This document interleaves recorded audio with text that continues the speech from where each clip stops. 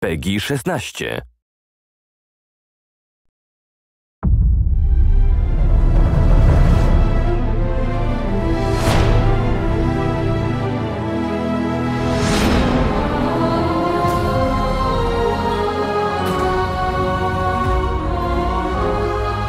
So Might and Magic Heroes, or Heroes of Might and Magic as it was called originally, is celebrating its 20th anniversary this year. The first one was released in 1995.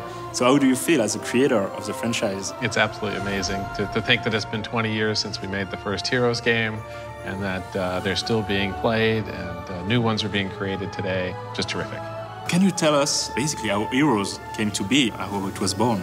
I was a big fan of strategy games as well as role-playing games. I really wanted a strategy game that you could start, play through, and finish and win, and then start over and try different strategies and tactics and different difficulty settings, a little bit of RPG. It was fun to just pull all that together in a fantasy theme. In your opinion, what is a magic recipe that made Heroes so appealing and even addictive to players during these 2 decades? I think the passion of the development team working on the game was a big part of the magic that came out of it. We all loved working on it and we loved playing it, and I think that really came through in the quality of the end result on the product. There's a funny but maybe not so surprising coincidence. On Heroes 7, the 6 factions we have, 2 of them have been actually voted by the community, are essentially the 6 faction of Heroes 2. In your opinion, what makes these 6 factions so magical? I know when we were creating the first few games, we had a lot of debates on how many factions and where the creatures and the characters would belong, and for some reason the 6 groupings just turned out to be a magic number, and it just made sense from a strategy point of view.